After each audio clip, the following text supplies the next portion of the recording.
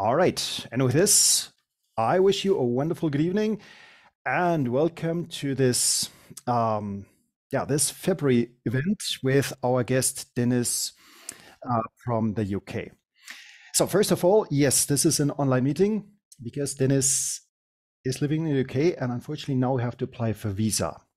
Okay, yeah, this is now a little more difficult and he didn't want to go through the hassle, and so we just invited him for an online talk, which I believe is perfectly fine and definitely much better than not having a talk at all. So now, before we go to this main talk, as usually, I have a few words to say just to give an idea what you can expect today. So first, I would like to mention why we're using Zoom today. So I admit this is a total experiment of ours. Denis mentioned that he would like this to be a little more interactive. He wants to ask questions, he wants to have feedback, he wants to have raised hands. And so I thought this just works better with Zoom. And so we agreed that this should probably be a Zoom meeting. This is not what we now plan to do forever, but it is a nice experiment. If this works well, then indeed in the future we could try this again. I should now also mention that when I set up the Zoom meeting, I have a license for up to 100 participants. But then 240 people registered. And then I was a little nervous and I asked Zoom if I could get a license for up to 300 people. But I unfortunately only sell this kind of license from starting from 10 licenses. And this is not what I wanted to afford. But then Daniel Teubel was so kind to suggest that we use the Technical University Munich license.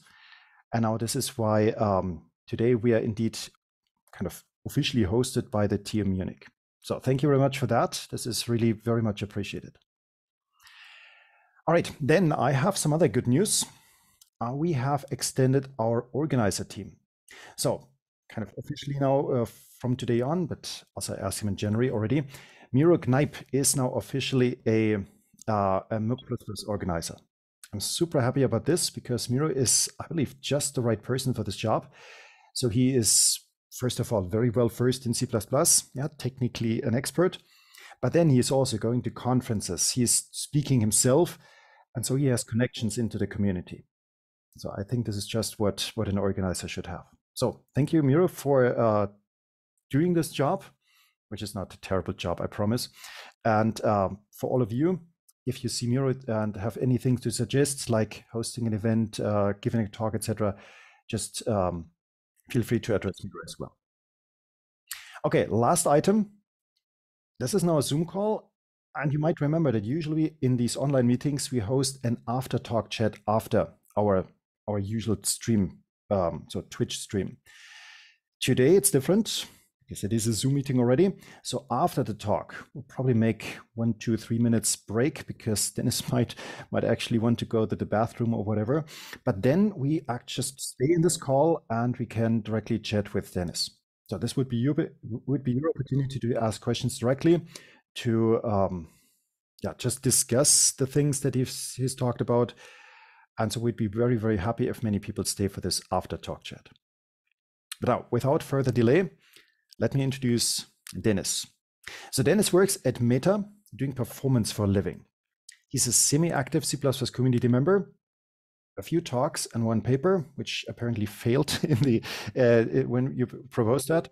And he has submitted a couple of C++ standard library patches, some Chrome-based library contributions, etc. And he is one of the maintainers of the Eve open source library, which is SIMD in C++20. And this is now exactly what I was going to talk about today. So Denis, I give over to you, and I'm very much looking forward to this talk. Yeah, thank you. Hi, everybody. Yeah, so the thing about Zoom and the talk is that, remember algorithm. It's like for those of you who did programming in college, right? Remember algorithm course, right? That is pretty hard, right? And especially this is what, like 630 for you?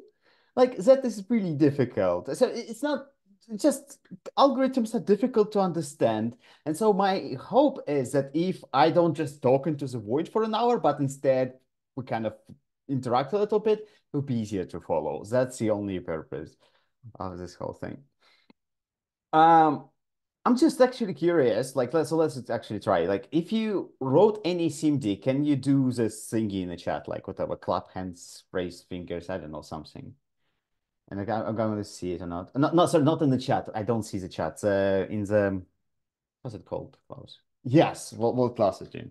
So there should be reactions indeed. At the bottom of your screen, you'll find the reactions button, and you can clap, celebrate, laugh, etc. So this is what Dennis is looking for. Yes. Okay, cool. I see one hand. Fantastic. Two. I see two hands. Awesome. Uh, Three, four. Nice.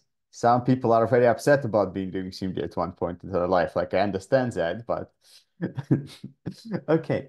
So hopefully if you want to ask a question at any point, like I see the thing on the left, and I will hopefully see your hand raised, or like Klaus also monitors the chat for me, and he will be able to ask a question on your behalf, or whatever. We'll figure it out as we go. Okay. So you can find the slides on tinyurl.com/dy meetcpp 2023. I will post this in the chat afterwards. Yeah, what this is about, right? But basically, if you want to learn how to write SIMD algorithms, it's not a trivial task. You have to go in different places like Stack Overflow and blogs and stuff. There's not like a course or a book. This is the closest thing you can get, right, to that. When I'm going to cover a few kind of classic algorithms implemented with SIMD.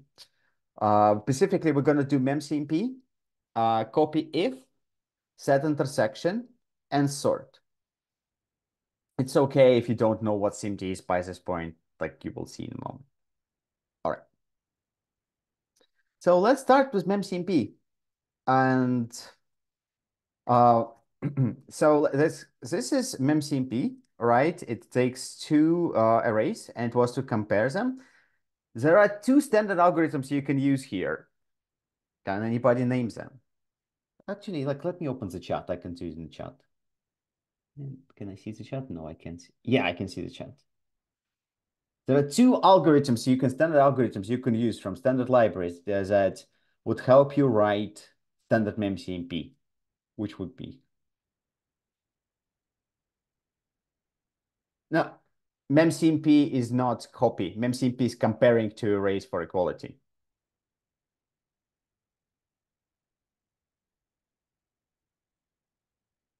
Mismatch. A mismatch is great. Equal is not quite, because it returns less than 0 if it's less, 0, and greater. But mismatch is great as one. There's another one from C++20.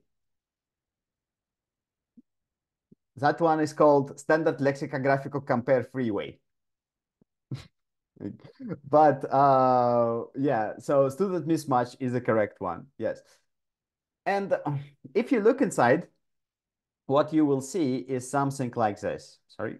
And yeah. So it's just, go through both arrays, right? And take element, compare them one by one. Like, this is the code that they write. Do you think you can write this faster? Do you think you can write an algorithm that will do this better than comparing just elements byte by byte?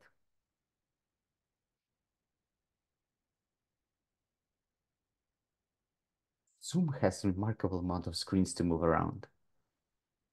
Any ideas how to make this faster?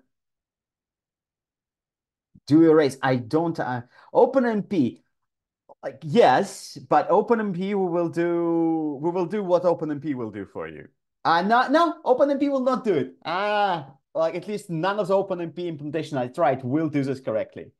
So yes, but wait, like just standard C++, no IVX, nothing. Just wait. Like,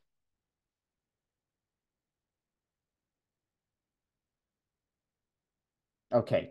So how about we just use yes, thank you. Thank you, Nono. Thank you very much. Uint64. Let's take Uint64 and compare Uint64. Split and do multithread is fantastic. Yes, compare words along, also awesome. Both are options, exactly what I'm looking for. So now, like, do you think that if you write this by hand, it will be better, or that the compiler should do it for you?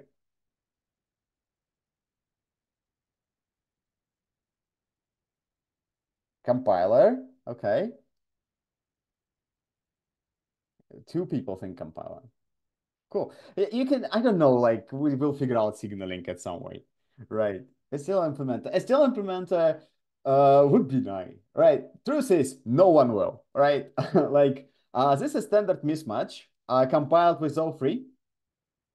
And like this is libc++, but I have not seen any standard.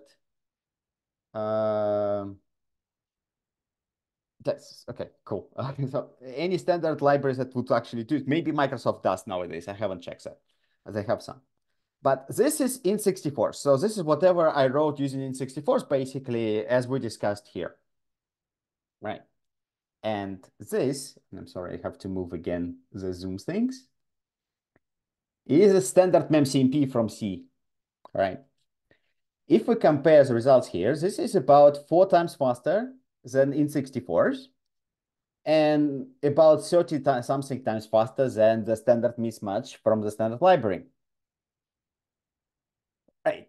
But the truth is that it's actually not very different from what we did within 64s, except it can use like really wide registers. So I know on my machines it can use 32-byte registers, and so the implementation of memcmp or will use 32-byte registers and will be faster because of it.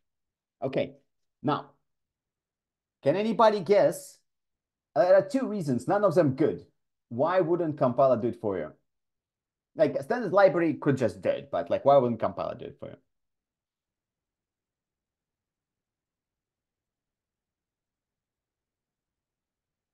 No, I do O3. Like minus O0, it's not very interesting, right? Like anything anything could be a factor only if you write thing. But if you read thing, anything should not be a problem. You can read from the same address multiple times.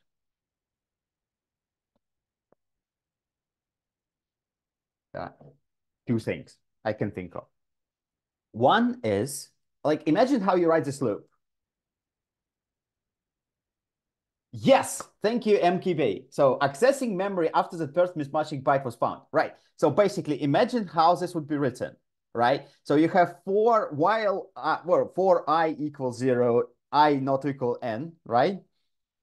And then you compare the bytes. And so basically, it's not a loop, go through everything, compare every element. It's a loop until n or until the mismatch is found. There is a C standard library function that behaves like that. Who names that one? C comparison function for two arrays that behaves exactly like this, that you give a limit and it finds a difference.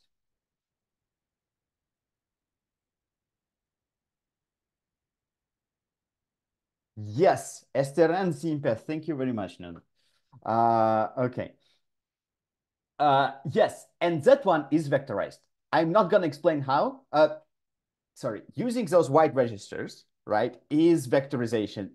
Those white registers are called SIMD registers because they kind of represent a lot of data. So vectorization, SIMD, this is what we're talking about. So yes, strcmp is written using those white registers. I'm not going to explain now how, but I can do afterwards if you want me to. All right. So what we want to do is we want to write this type of code. There are many ways to try to get exposure so to use those really wide registers. So there are many ways to try to get exposure to those wide registers. We're going to use Eve library. Somebody mentioned intrinsics. You can try to do auto-vectorization. Those are also ways to do it. Yeah. So Eve library is maintained by Joël Falcou, Jean-Thierry Lapreste, and me. And this is, however, like the library doesn't matter here. Like whatever you use to do the SIMD algorithms, they will do the same. They should do the same thing, right? If you want to talk about the library, it is there. It's called SIMD in C++20 if of a new era. The link will be in the end. Yeah, for and in that library there is a mismatch algorithm I wrote at one point. So let's have a look. As we mentioned, mismatch should do what we want. Let's have a look how that performs compared to what we just saw. So this is int64s, right? This is standard memcmp. This is my mismatch. So it's a little bit slower than standard memcmp. However, if we look at the M1, it's actually substantially faster than standard memcmp, which I'm enormously proud of. I can explain why, but I'm not going to do now. Basically, I'm trying to prove that we're doing roughly the correct thing. Yeah. One thing I've noted, right, that I mentioned, on this machine, on that machine, right? The thing is that SIMD is extensions. Like it's not just default, not all processors have extensions and not all processors have the same extensions, right?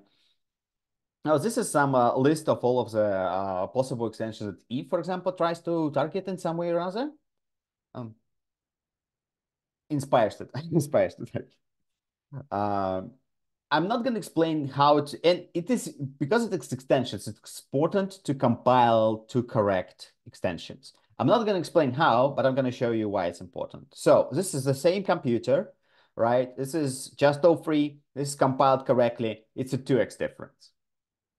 Both of them are better than int64s, right? Because we even in an absolutely default processor, we can do some things, but 2 times difference is important.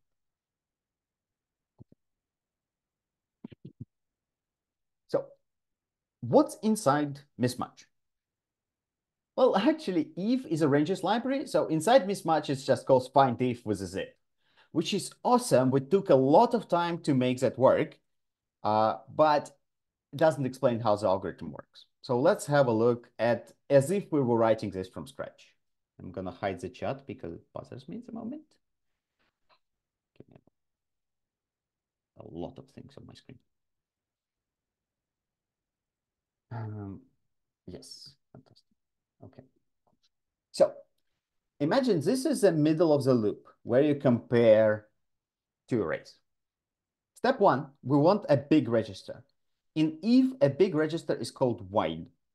And so this will be platform specifically correct register. On my machine, it will be 32 bytes. Right. Step 1, we're gonna load this register from both arrays, like similar how we did in the picture. And then we're gonna compare them. So in SIMD libraries, typically the comparison will not return you just one Boolean, but it will return you a bunch of Booleans. So in here, in an example, right, the second element, so the first elements are equal, so they'll be not equal will return false. And the second elements are not equal, so not equal will return true, right? Then we do what we call first true.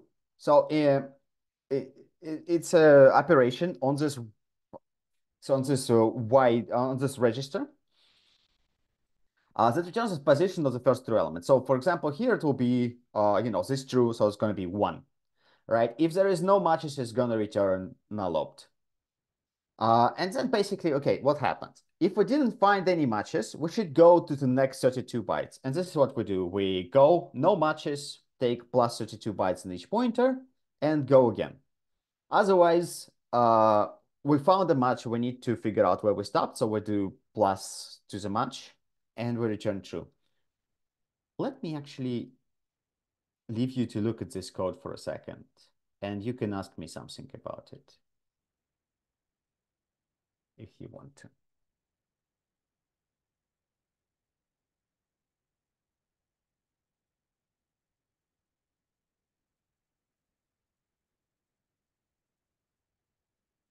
Okay.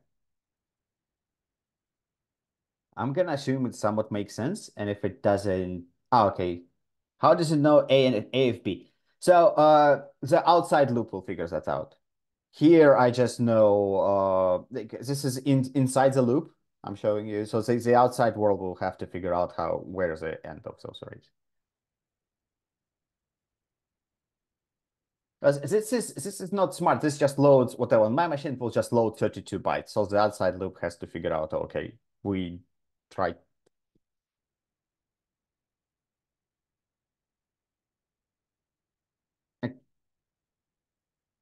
Yeah. The outside loop has to know the wide size. It can just say wide colon size. It's a const expert thing.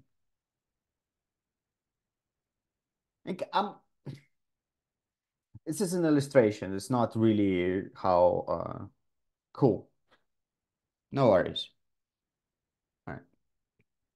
So let's talk about first true for a second, right? Because it is important to understand how it's implemented for us to make further progress. One caveat that this is not on ARM SV. ARM SV is this new family of SIMD extensions, and they are very different from everything else. So they do separate things. Everywhere else looks like this. So we had this, comparison result, right? This guy. Right? It's actually going to be some specialized register. And in this case, what we want is going to be like a specialized register with 32 booleans. And what we want is we want to find position of this boolean. Okay.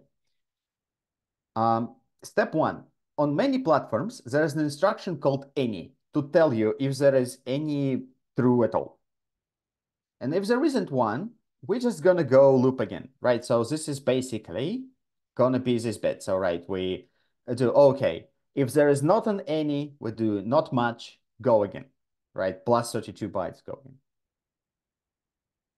Otherwise, if there isn't any, we do these operations that we call building top bits. So, okay, this is a SIMD register. However, this is an integer. So there is a one or two instructions usually you can do to go from this SIMD register to an integer where one bit represents a Boolean value.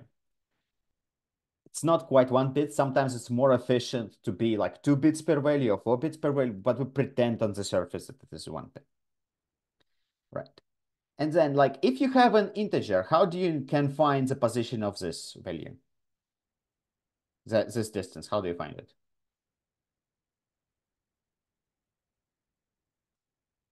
The C++ standard function, or you maybe know an instruction or a built-in.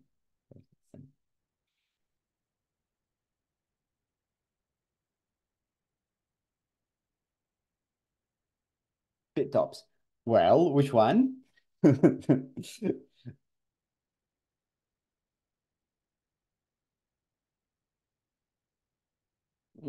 don't think that will work. But what we want is count trailing zeros. Bit scan forward, sometimes it's called. Different names. In standard library, it's called count trailing zeros. And this will return you to, because it will count, well, bit scan forward. I didn't mean to. It's okay. So n equals no, and then minus one is not quite set. Count trailing zeros has to be an instruction, and most platforms is an instructions. But it was before. There's a built-in if you don't have a C++20, it's called TTL and whatever. Okay. So this is our first true. Basically, it's an any followed by construction of top bits and followed by count trailing zeros. To be clear, sometimes building top bits is so cheap that this will just be top bits and count trailing zeros. So for example, just to make sure that I'm kind of not saying anything incorrectly, this is whatever, this code compiled for x86. This is building top bits. Well, there's a not because we want to not much go to the top, right? And there's a test. This is your any, right? And this is your bit scan forward. This is your count trailing zeros. All right. There is a proposal for the C++ standard of standard SIMD. Let's talk about this for a second. So what we call wide, they call standard SIMD. What we call load, they have a method called copy from. What we call logical, they call SIMD mask. They have the same operator overloads.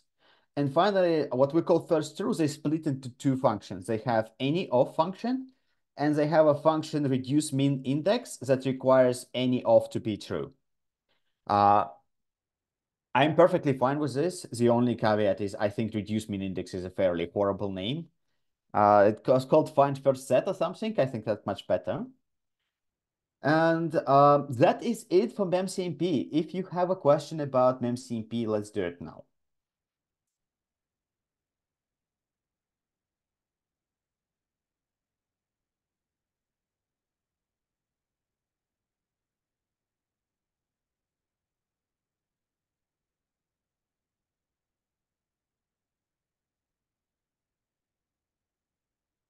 Why does it get the reference to pointers and not? Okay. Um, so this is again, like imagine this is tries to be um,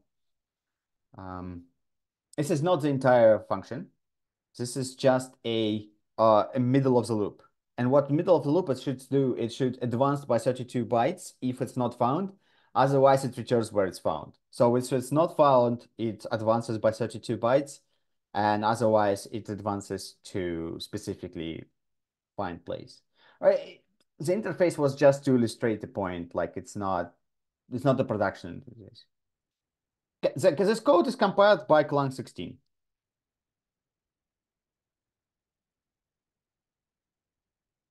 We support Clang 15. Clang 15, GCC, MSVC, not so much yet, but we're working on it. All right. All right, let's move on just so that we can make some progress. And let's talk about copy if.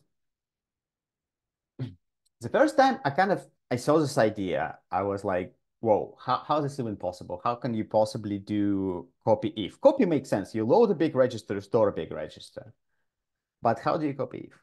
Well, there is this notion of compress. It's how it looks.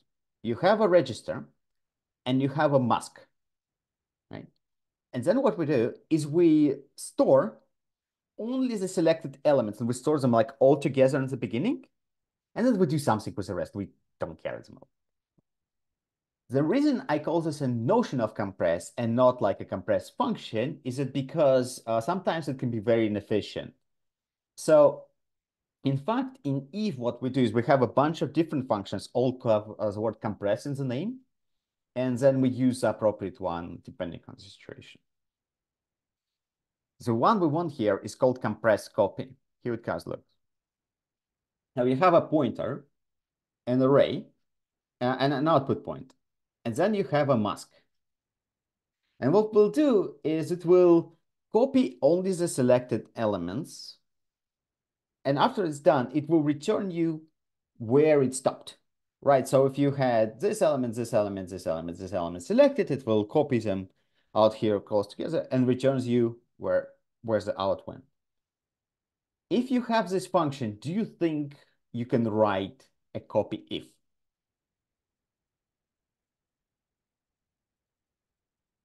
Like somebody say if they think they can write a copy if using this.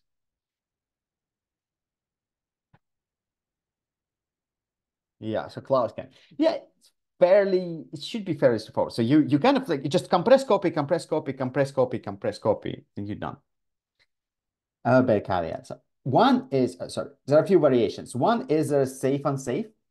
So unsafe basically allows the function to write a bit of extra garbage to the end. Up to register size because this is much more efficient. Safe doesn't do that. So, but safe is slower because of it. The other one is that there is sparse and dense variations. Sparse basically says how many matches do you expect in a register? Do you expect a lot of matches? Do you expect very few matches? And then sparse is really good for when you expect a few matches.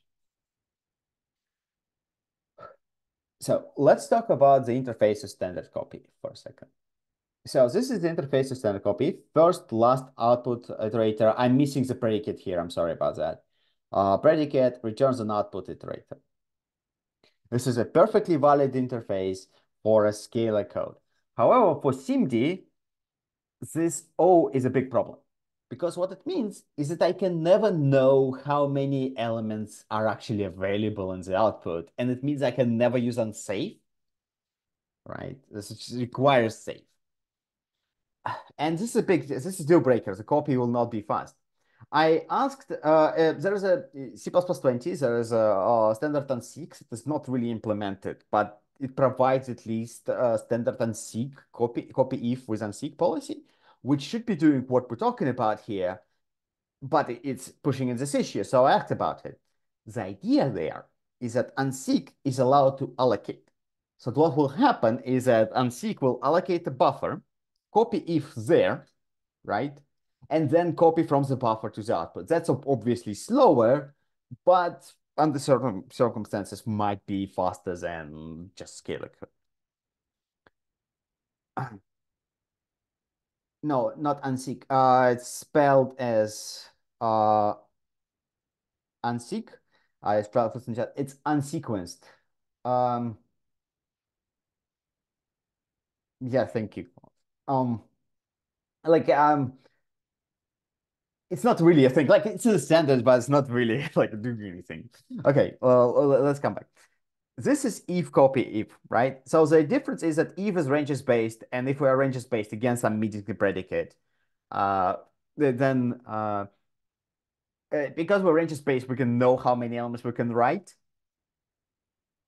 One interesting thing about the interface here is that, like, think about it. Imagine you have 1,000,000 elements, and you copy in a range with 2 elements. So what you want to do is you want to copy if until you count the 2 elements, then you stop, and then you return to the user. So that the user can do something, free up the space, and copy again, right? So what you would like to do is you would like to return where you stopped. However, I just couldn't make it work. It's just hard. So for now, we just return your output iterator, and if the whole range didn't fit you, we just won't tell you. All right. Let's talk about how compressed copy is implemented. There are 2 versions. One is kind of with pure SIMD, and that is way too much to explain here. So I'll just give you some pointers. On fancy platforms, like if you have IBX 512 or you have ARM SVE, there are just specialized instructions that are called compress, and you can just do this as an instruction. For most platforms, we use a method with tiny lookup tables developed by Stack Overflow user Akrit. It's really clever. Then when BMI2 is available, which is a family of instructions on x86, we use that. And finally, when nothing else works, there's just a switch, right? The switch and like, okay, this is the mask, this is the mask, and do appropriate shuffles. Zipazone suggested one version on Stack Overflow. We use a slightly different one. The other one is a SIMD scalar one, and this one I can explain. So this is our input, output, mask. Right? Let's construct top bits from this mask. And let's do effectively first through, right? What we did. So, okay, this is the first element. Let's copy it. This is the second, like clear the last bit, count trailing zeros again, copy the second element. So if you have very few matches, like 1 or 2 per mask, this is very, very good. I have production use cases. Let's have a look at the numbers. Sorry. This was independently suggested by Peter Cardes and Eliade. I'm actually curious, like, I don't know, make some signal in the chat if you know Peter Cardes or about Peter Cardes. I don't know, like somehow. Have you encountered the name of Peter Cardes? Yes. Yeah, this is something. Yeah, exactly. Exactly. Like the person answers more Stack Overflow x86 questions than I think everybody else combined. We really appreciate his work. Okay, if you go and like just anything about x86 processes, you'll find his answers really good. All right. So let's have a look at this. Like this is a benchmark for copy if, for standard copy if, no SIMD yet. This has no elements copied. This is all of the elements copied. This is half the elements copied, right? Does anything strike you as weird about this benchmark?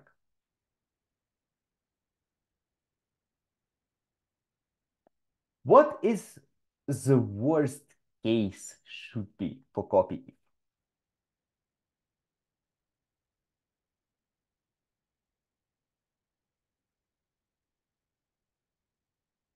Option is stop 100%. And other ideas? All elements again? Yes, thank you, Anton. Half. So branch predictor, you guys. Branch predictor should be the worst case. So we'll come back to that. Here is just two little elements. So my benchmark just remembers everything. But no, writing is not the problem. Branches are here. Okay, so let's have a look. This is the one we look at, SIMD scalar, right? The sparse one. And you can see it's really good when things are sparse. So you can do 5 times speed up compared to just standard copy if. This is whatever 2 times speed up. Here it's obviously goes bad because it's sparse. And this is SIMD approach. And SIMD approach is really consistently good, right? And gives you what? This is 3 times speed up, for example, right? And it doesn't depend on data as much, but here it's not as good when you have sparse data. So sparse makes sense. This is shorts.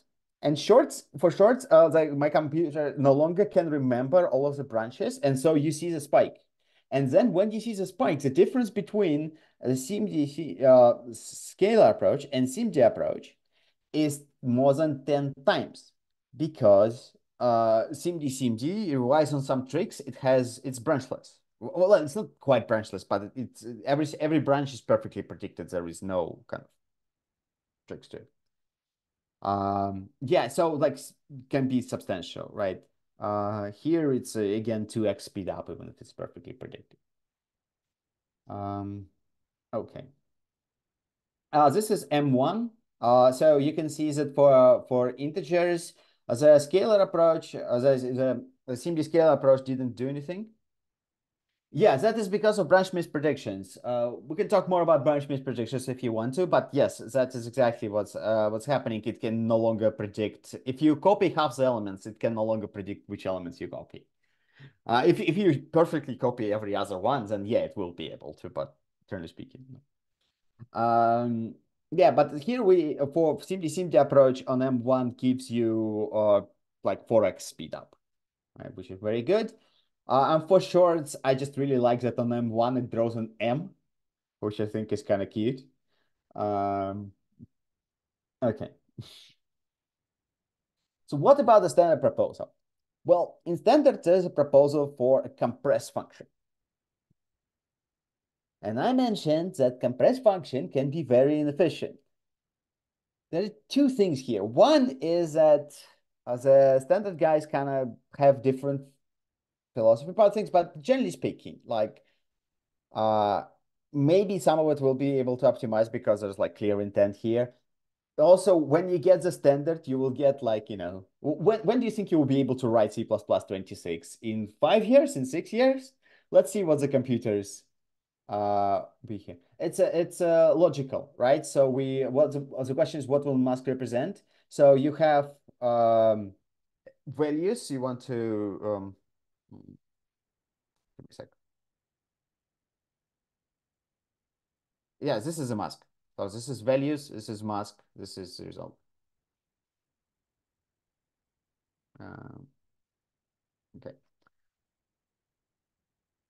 So one is that maybe in 5-6 years the computers will be better, and then like all of the modern computers should have some form of this very well. Worst case scenario, you have to know, can you use it or can you not use it? Like but it's maybe fine. All right. Actually, I'm gonna skip set intersection. I'm gonna leave that to last because I think that's the hardest one to understand, and we're gonna do sort now. Unless you have a copy if question. Let's do. Do you have a copy if question?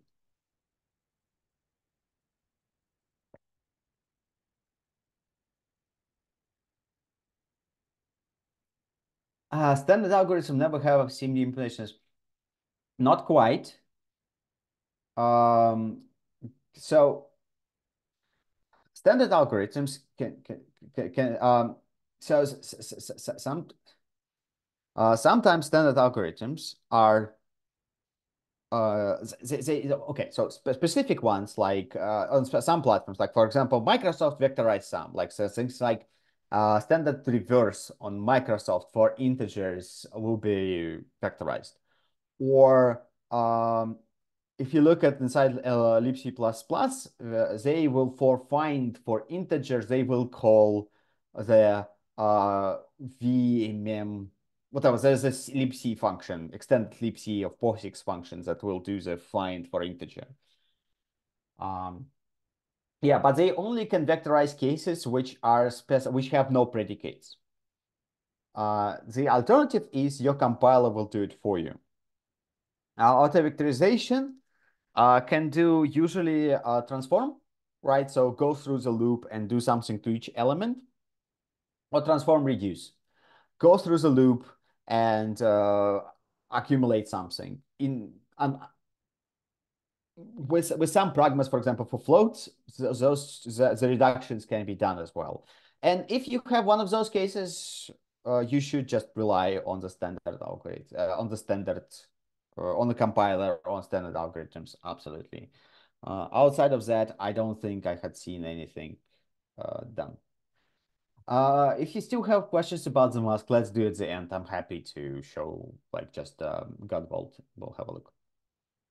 All right. Let's do sort. Okay. So unlike other algorithms, I don't have an implementation of sort myself. It's just a lot of work. But there are other people who did this, right? This is kind of all the things I read about the subject. I'm not gonna name everybody, I'm sorry, but I'm gonna like reference the specific people who did specific work, who I rely on. In order to do sort, the thing we need to learn to do is to sort one wide, one register. So the first time I saw this, the earliest I can see this is from this blog, 7 Degrees of Freedom, a question of sorts. Let's have a look. So I'm going to explain how to sort two elements, and then I'm just going to wave my hands and say this is how we sort an element. We have two elements, 5 and 3. Step one. Step one, we do what's known as shuffle. We switch elements around. In this case, we swap them, 3 and 5. And then we do min and max. Min and max are by lane. So 5 and 3, 5 and 3. It's going to be min, 3, 3, max, 5, 5. And then what we're going to do is we're going to blend. Right? Blend is this kind of shuffle of two registers where we mix the elements from two registers. We take an element from here, take an element from here. Two elements sorted. Now the wave hands part, right? The combination of shuffle, min, max, and blend are enough to sort the register. Why do we need shuffle fit? So the min and max, they are by lane. So you need to do three, meaning that you do this way, 3 and 5, this way. Not. Does it make sense? Like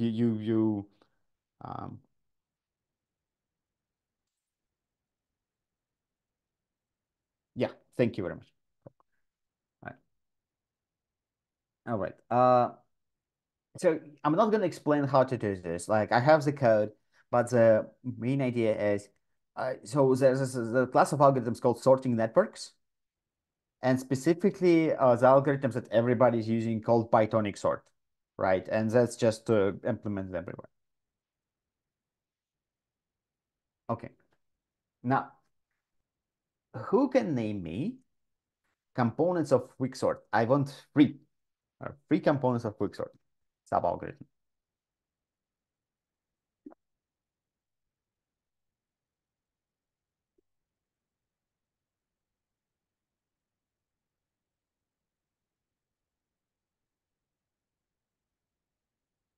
I'm split. Okay, let's say partition, pivot, partition, yes, fantastic. Pivot selection, that are the two. The third one is always hard. Recursion, I don't know. But the third component of quicksort is that no quicksort, no reasonable quicksort goes to the end. they always stop at some point and go insertion sort. So pivot selection, partition, and insertion sort. Let's think about this one for a second. So we know at this point how to sort a register. So how about we do whatever partition and then leave up to a register size, right, in partition chunks? Well, now we can go and just sort those registers and we're done, right? So kind of insertion sort is covered by it.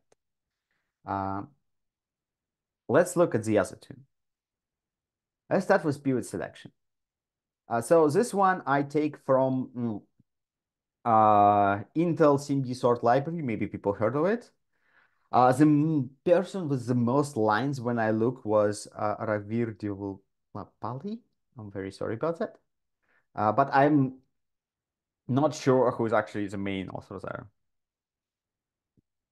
there. This is what they do. Okay, can everybody think like maybe whatever? I can just show. So like we have an array, right? We need to select a. No, actually, like okay, can who can name me a pivot selection algorithm? Like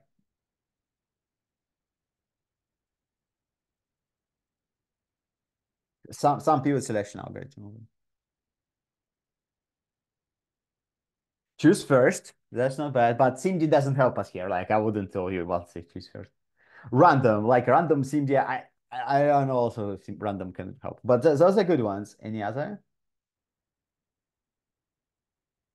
Middle, yeah. There's actually, well, there's the most famous one, right?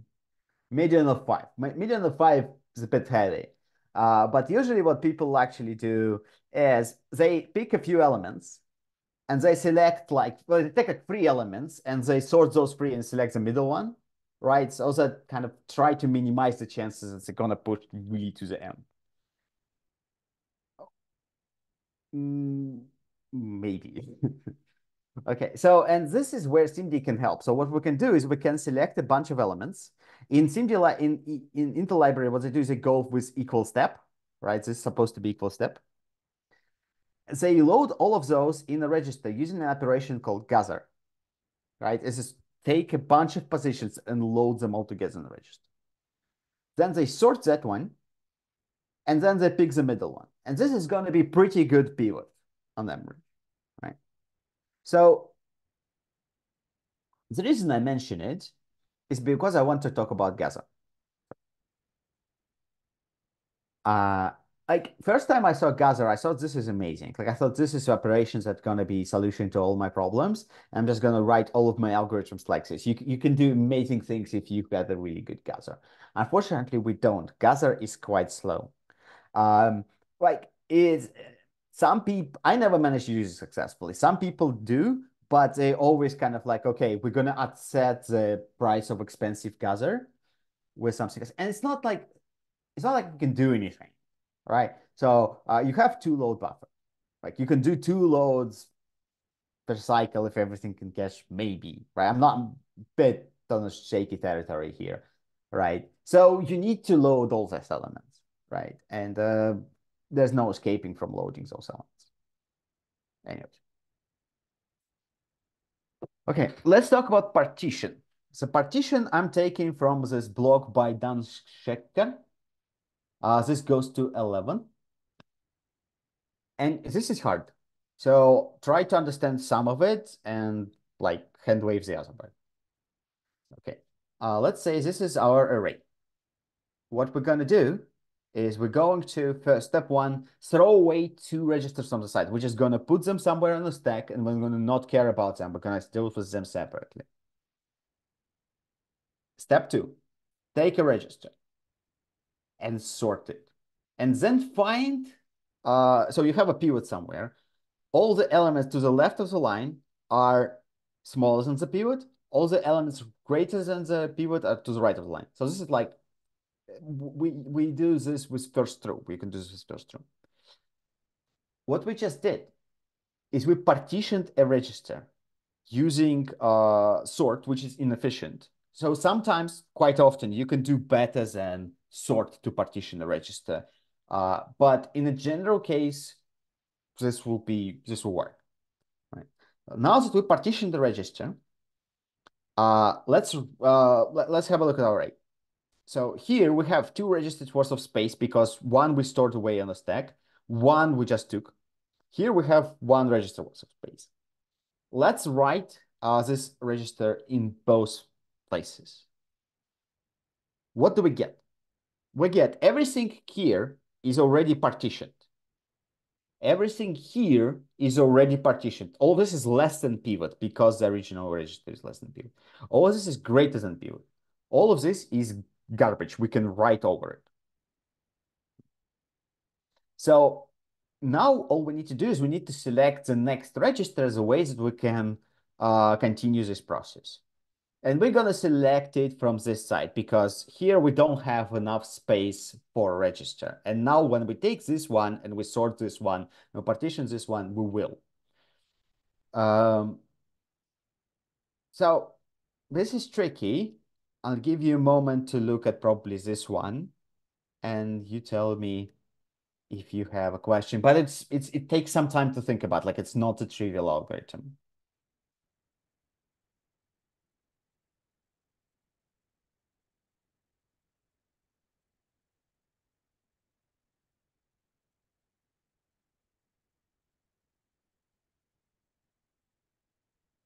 All right. So actually, this is done with sort because I don't have an algorithm. I don't have the benchmarks. The word 10x gets thrown around a lot, but benchmarking sorts is notoriously difficult. Like it's a very hard problem. Okay. Think if you have a question about sort, because otherwise we're gonna go to set intersection. This is what I meant by the talk is quite dense. Like I suspect a substantial number of you. Like it's quite hot here, which was a mistake. Like now I'm trying to fall asleep, but I'm wondering, like I suspect a substantial number of you are trying to. Okay. So let's do set intersection. If nobody has a question. Well, I don't have a performance results because I don't have an implementation. Right. So the word 10x is being thrown around. Like so some NumPy when NumPy started using Intel sort, they're like, oh, we got a 10x speed up, but this all depends on the use case. Like sort is notoriously hard. All right. So let's do set intersection.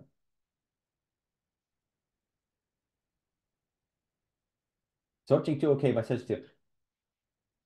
It's the combination of merge. It scales up. So that if you can sort two elements, you can scale up to sort 4. You can scale up to sort using the same blend, merge, and blend, min, max, and shuffle. There's an algorithm called Pythonic sort that shows you how to do it. It's just difficult to explain. Like it's a tricky algorithm. Not terribly tricky. It's like 20 lines. A lot of operations. Well, you sort 8 elements, right? Sorting 8 elements is a lot of operations, or 16 elements is a lot of operations. It's not. It can be good enough, right? So again, you try. We'll actually talk about counting operations in a second. But yeah, of course, you have to try and test. And also, a lot of the time, this will only be for the end stage with insertion sort. For the main part, you might be able to just do something more clever. With partition doesn't quite require sorting. It requires a small operation. All right. Let's talk about standard intersection. To my surprise, not everybody is very familiar with standard algorithms, and not everybody knows what standard set intersection does. Let's have a look. It's a merge algorithm. So it takes 2 sorted arrays, okay, and it goes through them one by one. And like think about merge algorithm. So you increase the smallest one, right? And when it finds the equal elements, it writes to the output. Because it's arrays, you can have duplicates. And standard algorithms specify what happens with duplicates. We will not go to, because otherwise, we will not go to. We're just going to say between 1 and all of the duplicates will be. Right, and then we go, okay, we can take the smallest one, take the smallest one, take the smallest one, whatever, until we encounter the another equal elements. Merge algorithm with writing down the equals. There are 2 implementations. One is gonna be SIMD scale. So this array, it's perfect. It works well when you have one small array and one big array. From the small array, I'm going to take just one element. And from the big array, we're going to take a whole register. And now what I'm going to do is I'm going to do something known as broadcast. I'm going to take this element, I'm going to write it into every lane, every position of this register. And then we're going to compare. So think about this. In the normal scalar way, what you do is you compare element with element. Right? Here, what we're doing is we're being optimistic. Instead of comparing one element with one element, we're going to compare one element against the whole bunch. Right? We're going to compare this one element against all of this. And if we luck out, if it's smaller, if it's like, you know, not smaller than any of them, then we'll just, then we can just, you know, completely discard all of these guys. If all of these are smaller than this guy, like we can completely discard all of them and just advance this pointer. Otherwise, let's say maybe there's a match. Okay, let's test. If there is a match, we're gonna write it to the output, and then we can advance the F1 because like it already had a match. Okay. Yeah. Thank you. Yeah, the second one is SIMD, and this one comes from a paper called Faster than Native Alternative for x86 VP2 Intersect Instructions. All right, written by Guillermo Diaz-Canos.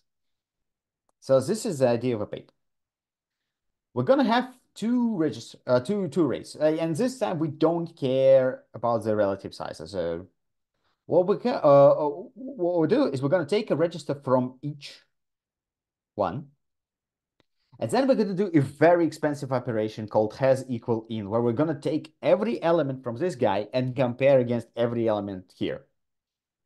And then we're just gonna compress copy based on this mask. So everything, yeah, this is us intersecting two registers. Now that we intersected two registers, all we need to do is advance. Where we can advance? Well, let's look at this element. So this element, we will try to find it in this register. Like it's already intersected or not, it doesn't matter.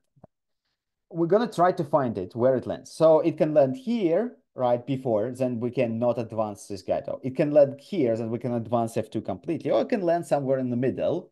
What does it mean? It means that this guy is partitioning this. Basically, anything after this element will have to come after this position, right? Because it was sorted. So we can advance F2. And same way, it's absolutely symmetrical with advance F1. This may or may not make sense, but look how relevant.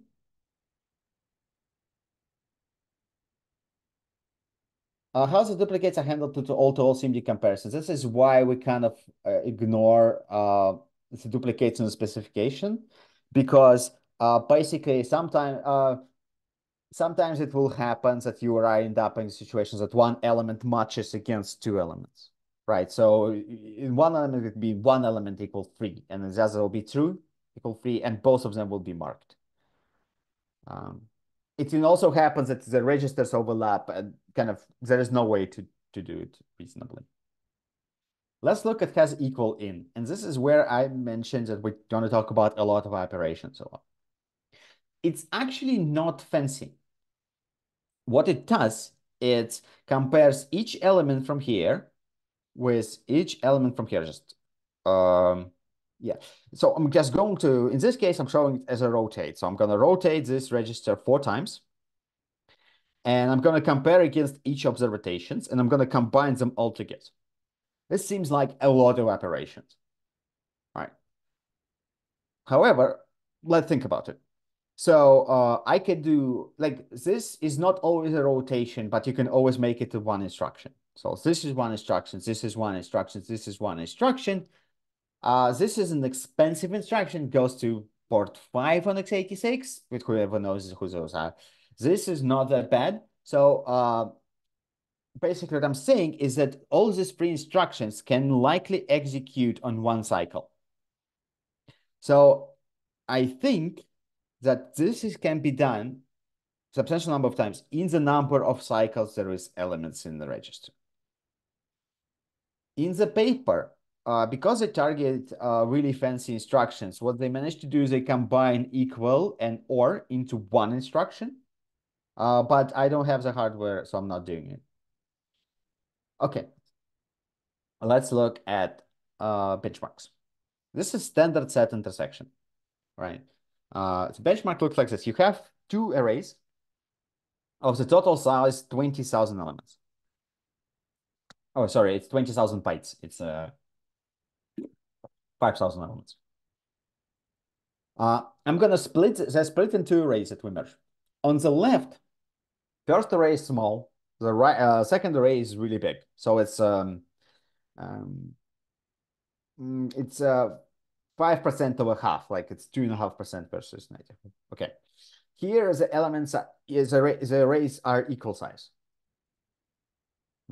The difference between this and this part is mostly branch predictor, because here it can predict that we'll always take the element from the second array, and here it can predict no such thing, because it either or it jumps around. Now let's look at some number at some algorithm. So we're gonna start with SIMD approach, the second one I showed you. Sorry, yeah. So there's 2 variations depending on which compress we're using. And here on the left, well, you can have like this is about a quarter faster.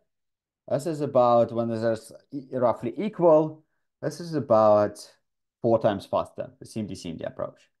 The SIMD scalar approach performs ridiculously well, right? So on the left, it's when it's supposed to be good, like when you take one element, this is one element against many elements. So this is like, well, it's not 20, but it's not far off, like, I don't know, more than 10, less than 20, something like that, times faster. And here it's still, despite it being kind of not best case, where one element comes through big array anyways, it still gives you a 4x speed up. On M1, the SIMD approach didn't give us anything. However, the SIMD scalar approach continues to perform excellent. So this is 16 times faster, something like that. This is 2.5 times faster. Yeah, so really, really good. In defense of paper authors, right? So they didn't try this approach, the SIMD scalar one. But I think in their case, so the difference between the M1 and x86 is mainly the register size. So on M1, there's 16-byte registers. This is 32-byte registers. In the paper, and you can see that SIMD approach performs better here than this compared to relatively better compared to M1. So I expect that maybe with even larger register size, it will be performing even better. And maybe if you take it to the machine where the authors of paper tried it, it will be they will finally switch. Okay. If you have a question about set intersection, I can try to answer it.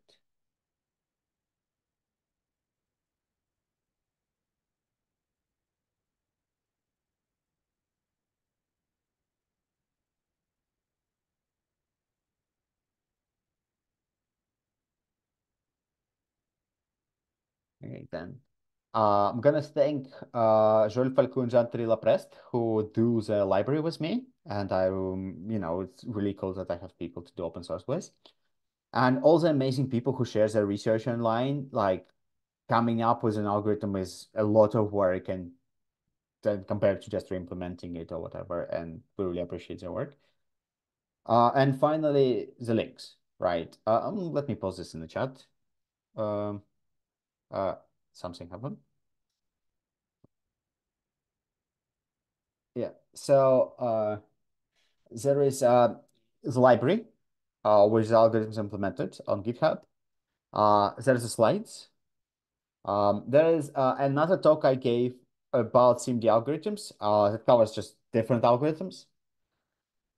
There's a talk about the library.